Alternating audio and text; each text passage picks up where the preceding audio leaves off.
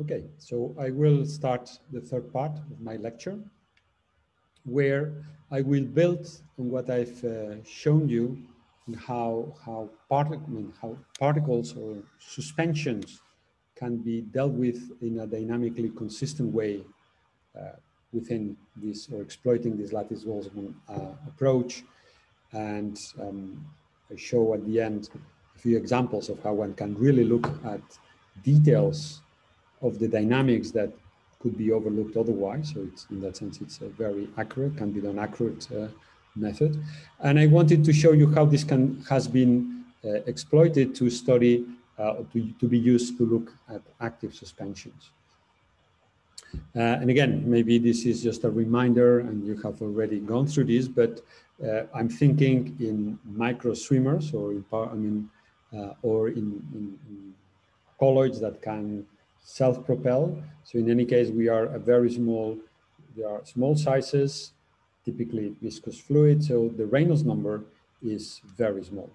And I mean, it goes back to Purcell, that he noted, or he made this point, that if you want to swim or want to displace in a liquid at very small Reynolds number, you cannot use your inertia, and therefore there are certain requirements to ensure that you can displace, because if you think, and he expressed that in terms of what he called the scallop theorem, if you only have 1 degree of freedom, so you have a scallop that is opening and closing, then whatever you are displacing during part of this cycle in which you open, then when you close, you really go back exactly to where you were, and therefore you need at least 2 degrees of freedom. So there is a whole understanding on the minimal requirements for this to happen.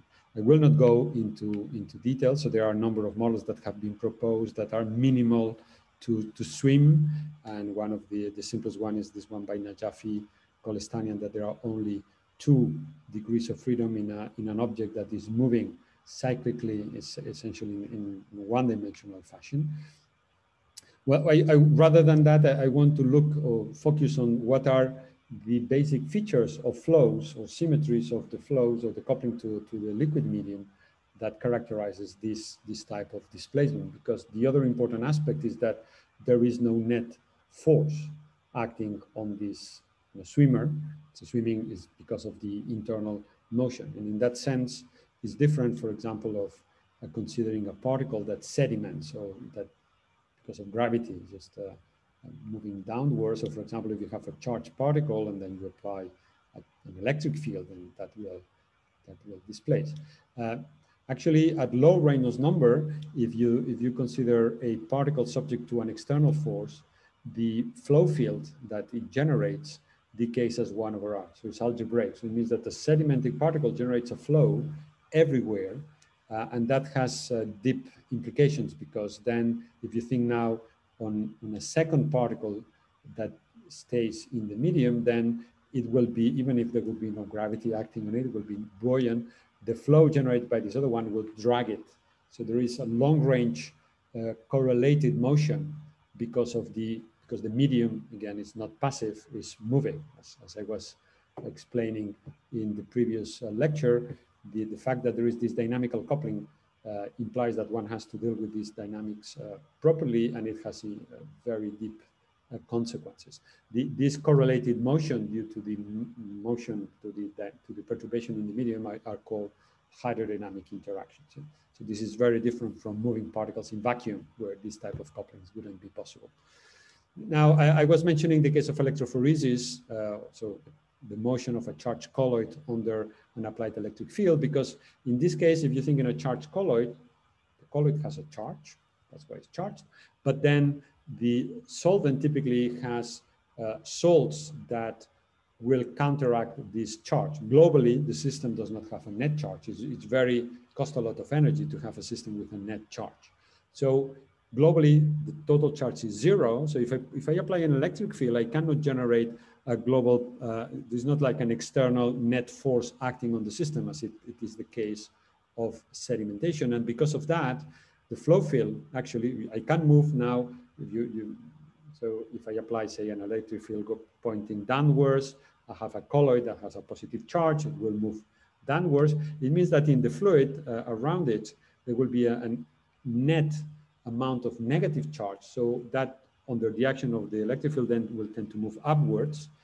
Globally, then it leads to a different type of flow that decays faster. In this case, is R to the -3. That's because of this different nature. So you could think that because a swimming particle object, all this is at 0 Reynolds number, because a small object moving in a fluid does that without any net force, then you could expect, or you could think, well, then it will be the same as electrophoresis, but it's a little bit more subtle than that, because I mean, and that's one needs to look into the details of electrophoresis. In electrophoresis, typically the salt is really localized very close to the particle, and the fluid flow that it generates has no vorticity. It's called potential flow. This is a symmetry of this type of motion. And for swimmers, micro swimmers, you can have micro swimmers that generate flow that is potential, then this would apply to them, but they can have vorticity. Vorticity, I mean, again, this is a particular model, it's called a Squirmer, that I will describe now in more detail. And as it displaces typically, again, it depends on the details, but this is a case where you have a particle that moves with vorticity. So the flow field is different from this one. You can see that there are some vortices here on the back of the moving particle. And again, this leads to velocity profiles that decay as R to the -2. So it's like in between these two cases that I was telling you here. So there are other possibilities in between. An important consequence in the case of swimmers of these vertical flows is that because now this vorticity is there, if I have another particle, so if I have two of these swimmers, micro swimmers, as I said before, the flow will generate this hydrodynamic interaction, so they can be advected because of the neighboring flow induced by the neighboring particle. But the vorticity will also have a tendency to make the particle rotate. And this is an example taken from a paper by Petley, which indicates that in this case, it's not only that they will move in a correlated way, is that they can tend to align. So even if you have particles that are spherical, swimmers that are spherical, as in this case, they can have a tendency to polarize due to this rotational motion. And as a result, that can also enhance the probability or the tendency for these two micro swimmers to swim together for longer than you would expect if they would simply be moving with a prescribed directionality. So these hydrodynamic interactions, in the case of swimmers, micro swimmers, can have a very strong impact into how they can move together. So, and again, I'm sure you will see these, but when a micro swimmer, moves, is not only relevant how it displaces, is how it generates or perturbs the flow around it. These are experimental results from, for example, chlamydomonas or from flagellated, this one is for the chlamydomonas, you can see that during a period in which it's beating this flagella, the two groups of flagella that it has in front, it leads to a number, a flow fields that change as a function of time. This is now the same for flagellated, this is E. coli, you can see here the flagella, and then again, the flow field has a certain structure and principle that changes with time. And therefore, again, if I have other ones, then they will be coupled together. Here you can see in the case of the chlamydomonas how you have these vertical flows, and actually the nature of these vertical flows is also time dependent. I wanted simply to emphasize that I was talking about time scales before. Here you also should worry about time scales. There is the same ones that I was talking about, momentum diffusion and the particle diffusion. Now there is, because they move at a given velocity, there is now another characteristic time in which the micro swimmer will displace its own radius, will swim its own radius. And actually, typically, this time scale is in between the two. So again, one will depend on this on each system. But if you take typical velocities for micro swimmers, typically that's the case.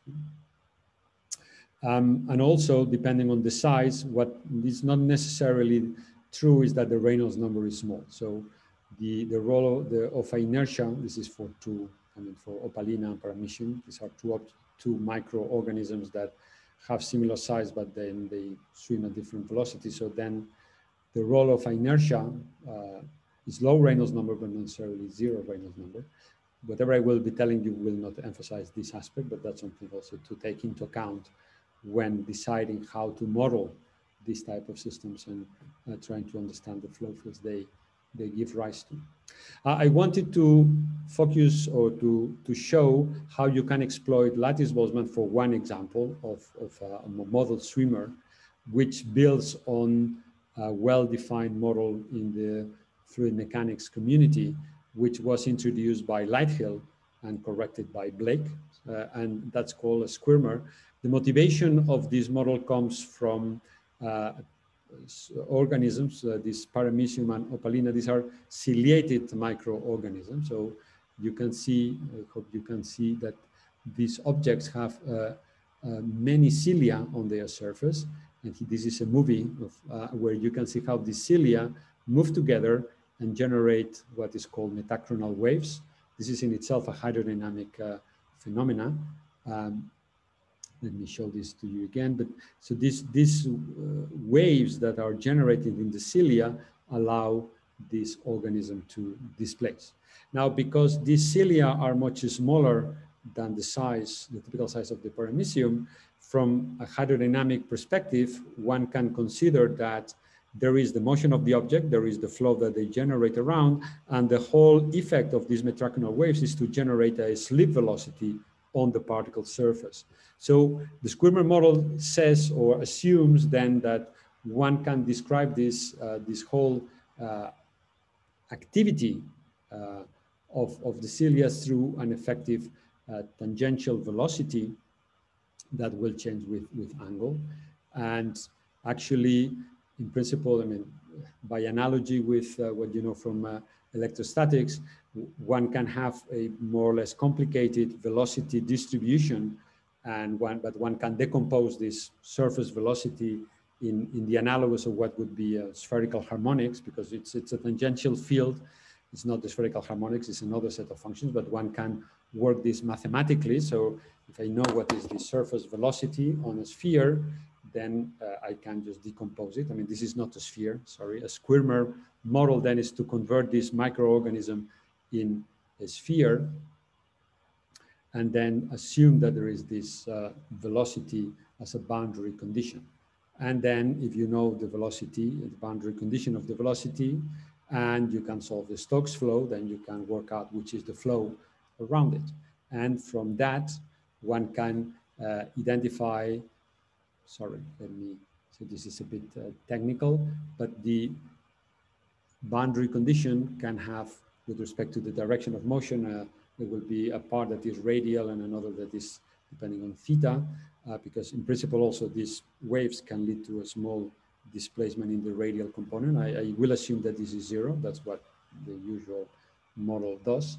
And therefore there is only tangential, and the tangential velocity is characterized by a number of amplitudes, b sub n, and then this can go, n goes from 1 to infinity. And actually, that's how the flow field looks like as a function. One can solve it, as I said, and as a function of all these amplitudes, okay? Now, what one can show, this is the flow field everywhere. One can now integrate the velocity on the particle surface, and that leads to the what is the center of mass velocity. The center of mass velocity of this Squirmer now depends on only B1 of all these BNs that I was telling you, which is the total decomposition of the tangential velocity on particle surface. Then only B1 leads to propulsion. As I said, I take these A's to 0 because I disregard the possibility that it grows and shrinks during this periodic motion. And one can also compute the local stress and then integrate the stress. That's the overall global stress that the particle generates in the fluid. That's called the stresslet by fluid mechanics community. If one integrates this stress, the stress depends only on B2. So in principle, this tangential velocity will have many components, B1, B2, B3. The B1 is the propelling velocity, B2 is the stress, and then it's like the multipolar expansion. Higher moments then characterize other aspects of the flow that this Squirmer generates. So the standard Squirmer model that people have been using after it was proposed or solved mathematically by Blake is to cut this expansion and keep only B1 and B2, because this has these two essential features of a swimmer: self-propelling velocity and then the stress that generates around it. And also in principle here, you can see that these amplitudes may depend on time, because this is, as I said, you saw in the experiments, there is a periodic motion, but then one can do, if one assumes that this bitting, it takes place on a time scale much shorter than the time scale in which it displaces, then one can take a pre-averaging and assume that these coefficients are constant and disregard this the motion or this over a period. So this is a kind of pre-average Squirmer, and that's what I will now show you. And as you remember, I said that the nice thing of this lattice Boltzmann is that boundary conditions are local, and that I can impose a proper boundary condition by assuming that the bounce back is done with respect to the local velocity. But now, because there is this slip, I should add this slip into this local velocity exchange that I showed you in the previous lecture. So only by changing that local velocity that accounts for this slip velocity, I can move from simulating a passive particle to an active particle. So from the point of view of the algorithm, nothing structurally changes. It's only introducing this additional element to this slip velocity that accounts for this effective, assuming that there is this additional velocity profile on the particle surface that emerges from this CME. Okay. Doing that, one can then have a Squirmer. And here I show you how these velocity profiles generated by the Squirmer, this is from Lattice Boltzmann simulations, where again, and here I've been changing this B1 and B2.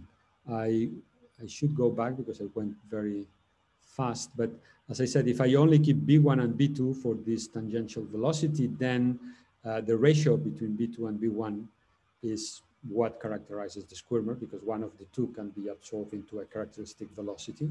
So what is relevant is how important is the stress generated by the particle with respect to the velocity at which, the magnitude at which they displace, okay? So here, something you can see is, okay, if there is no B1, so if the particle does not propel, it only generates stress. So if you would look at the particle itself, the particle does nothing, stays quiet. But if you look at the liquid, the particle acts like a pump. It just sucks, in this case, because of how I choose B2, sucks the fluid from the horizontal and move it away in the vertical. So you could think that this is relevant for microorganisms, because even if they do not displace, that's a way to attract food and get rid of waste, for example. So that is relevant in itself from a metabolic point of view. I can go to the other extreme where B1 is different from 0, but B2 is 0. So there is no stress, only self-propulsion. This is what I would call a passive Squirmer. In this case, the velocity profile that generates the Squirmer as it moves is the same as I told you for the electrophoretic colloid. So this is a case in which the flow is potential. So if there is no stress generated, the flow is potential. And in this case, the velocity decays as 1 over r cubed. But in the other three, when B2, in this one, when B2 is different from 0, these two that I will show you now, B2 is different from 0, then the velocity decays as 1 over r squared.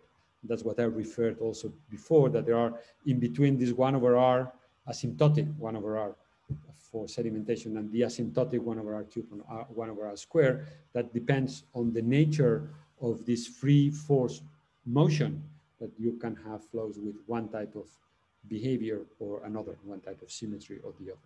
So if B1 and B2 are different from 0, now then in that case, the particle will propel, the skirmer will displace, and the red arrow tells you which direction the skirmer is displacing, and then it generates vortical flows, as I showed you before. Now, depending whether B2 is positive or negative, then you will have that the vortical flows can be generated in the back or in the front. So I don't know if you remember, the chlamydomonas was a time-dependent flow with the vortices, but if you average over a period, on average, the vortice, there is a vortical component in front. For the flagellated ones, there is typically a like the E. coli, there is a vortical flow in the back.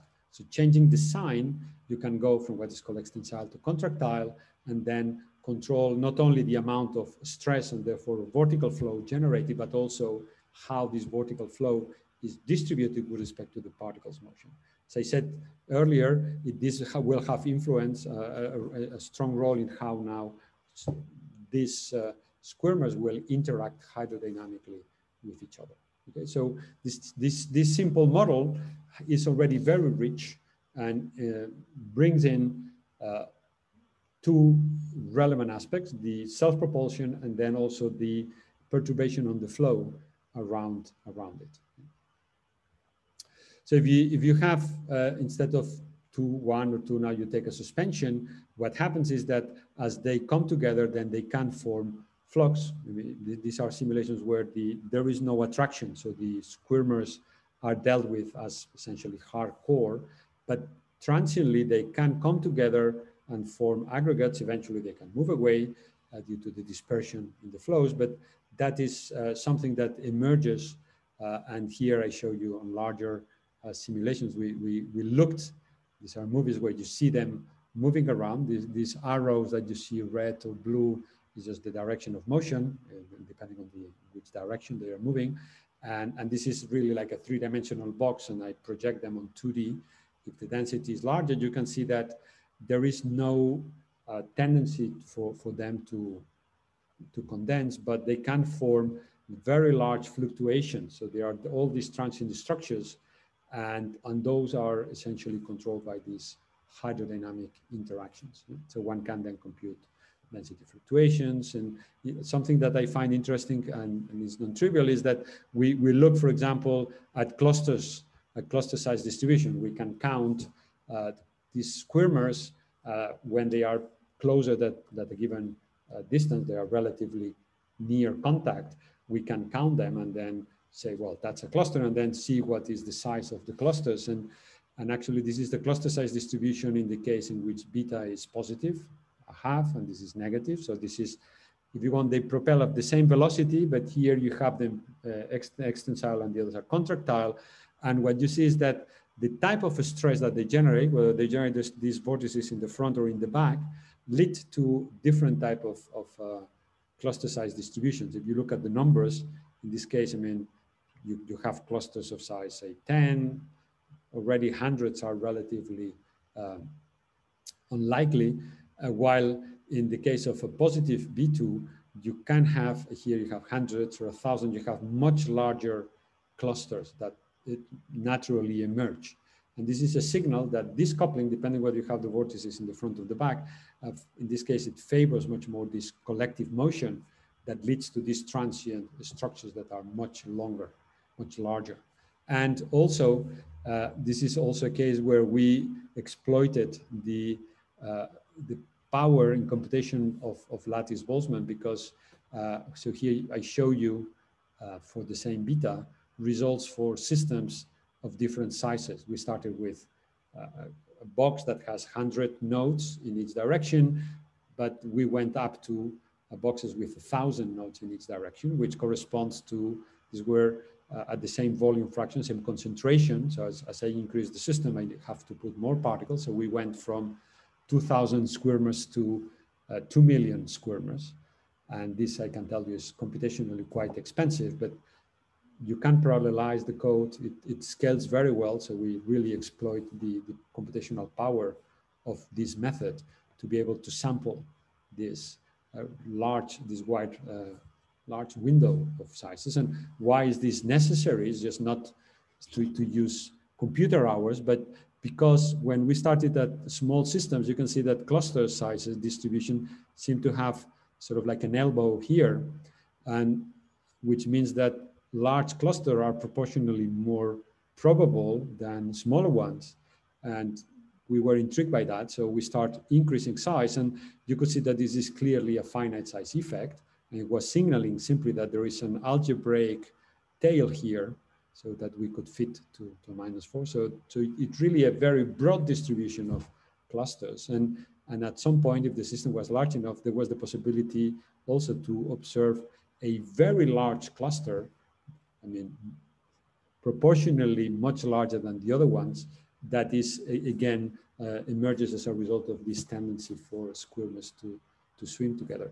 And it was only by reaching these sizes, large sizes, that we could understand that there was really this underlying characteristic feature that is qualitatively different from what we observe for the case where we have beta of negative sign. So changing the sign, so changing the nature of this stress has a qualitative impact in the emerging properties of these suspensions of squirmers, which I think it's also a nice example that is not only self-propulsion that matters, it's also the stresses that play a relevant role.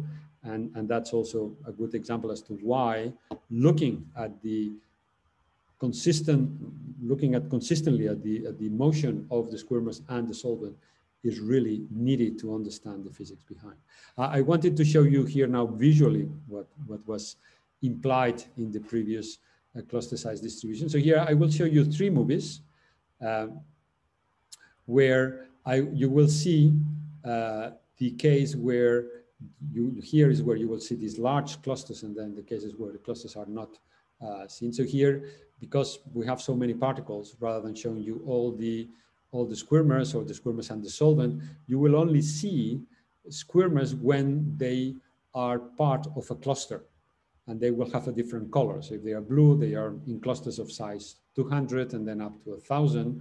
And here, when you don't have this large cluster, you will see here, you will see the scale is different, no? Because again, the number of particles that we have depends on the value of beta and on the sign. But you will see how, as a function of time, initially you don't see anything. I mean, particles are there, but because still they haven't formed clusters, you don't see them. And as time goes on, at some point you will start seeing these particles appearing. So here is the number of time steps. So now you see them, you saw them, they appear, form, and disappear because these are dynamical structures.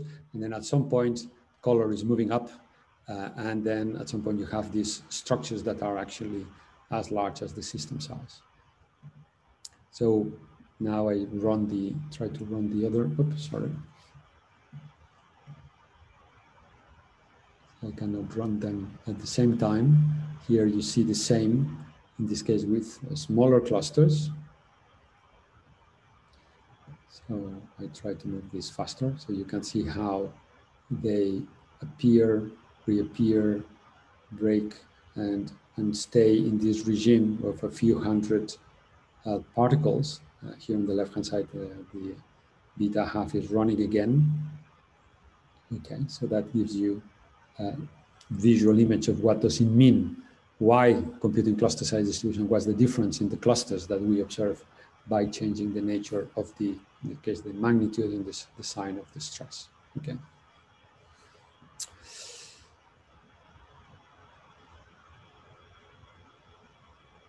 Right. Well, one can then also use the same model to study, for example, the rheology, or so one can now put these squirmers in between 2 planar walls, make them move with at the given velocity. Then one develops a shear flow.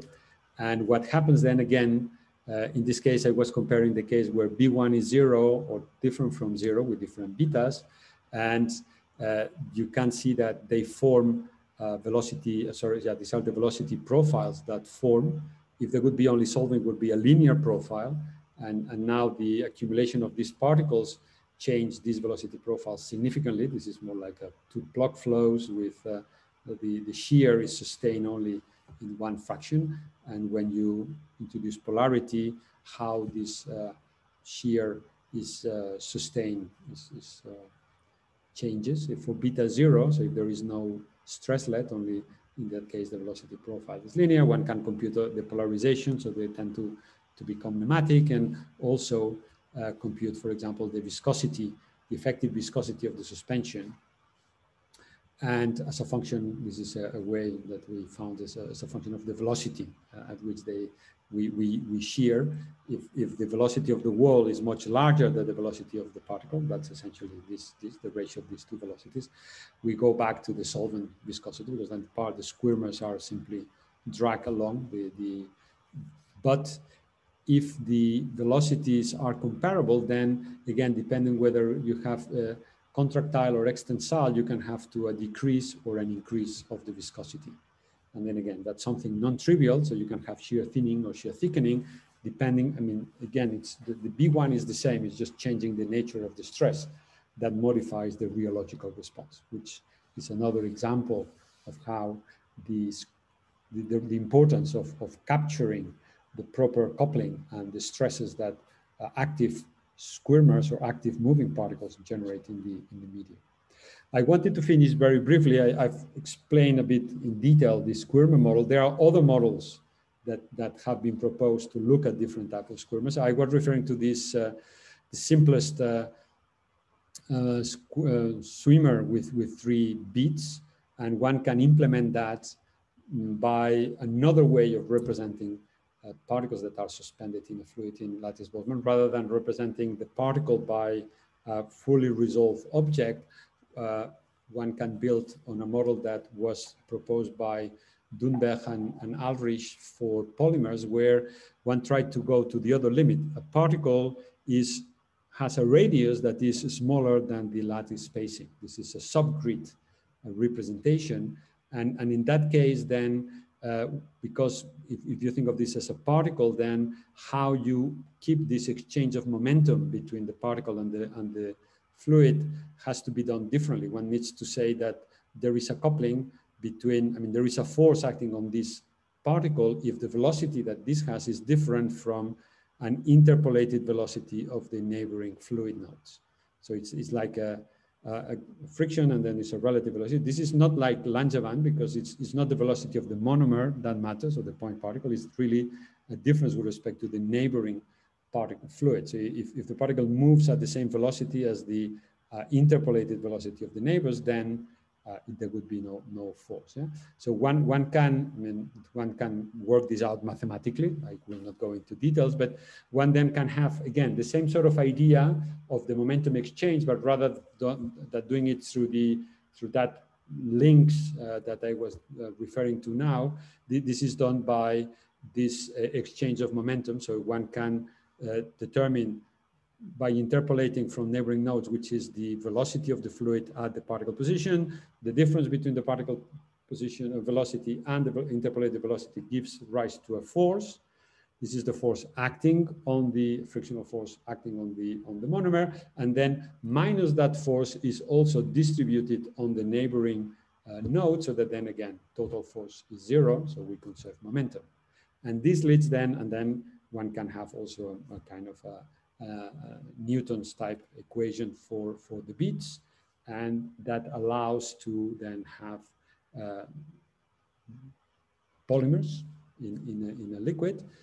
One can then make them active. One can say that on top of, so one can have a typical for a polymer spring potentials or chain potentials, and bending if one can, so as one does in polymer physics, maybe you have seen this in other models.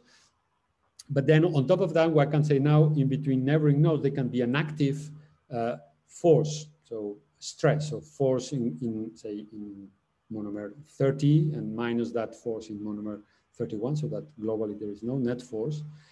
And then this is an actor, so it's a set of force dipoles along the chain. And then if one does that, then, and these are results also from Lattice Boltzmann simulations, the chain that is perfectly aligned with this set of active dipoles generates flow around it with this geometry. In this case, because of boundary conditions, it has the symmetry, which again is another example, in this case for this subgrid elastic object that is active, then that it generates flow. And these flows, because this is elastic, can lead to an instability and make this polymer bend. And as a result of the bending, it can propel. So this is a way also to simulate other families of micro swimmers that are flexible, that are not rigid as the square method that I was showing you before. So I'll finish here. I think I've shown you the basics of the Lattice Boltzmann, how to move from simple fluids to suspensions and interactions with objects, and how one can benefit from the local nature of this algorithm with very simple modifications to be able to introduce models for micro swimmers of a different nature, both rigid and flexible. Thank you very much.